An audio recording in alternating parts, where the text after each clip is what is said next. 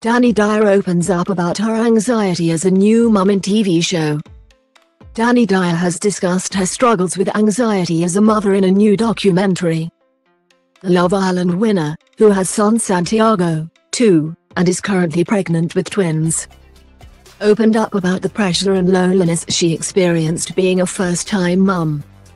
Anxiety is a topic that everyone's heard about, but we still don't openly talk about our experiences, she said while promoting the E4 show.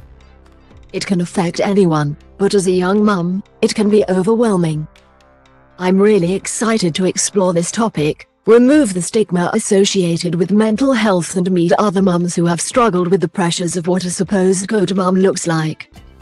The 26-year-old, whose upcoming hour-long film is called Dani Dyer, Is This Anxiety?, took to social media to ask if anyone else was struggling with parenthood and anxiety.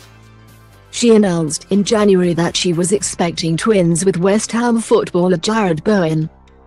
She shares son Santiago with ex-boyfriend Sammy Kimmins, who left her distraught and a single mother when he was jailed in 2021 for scamming vulnerable pensioners out of £34,000.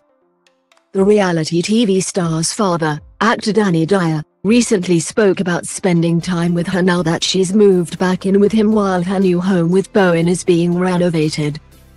Dani's only got a couple of months now before she gives birth and she's doing so well, the former EastEnders star told Closer magazine.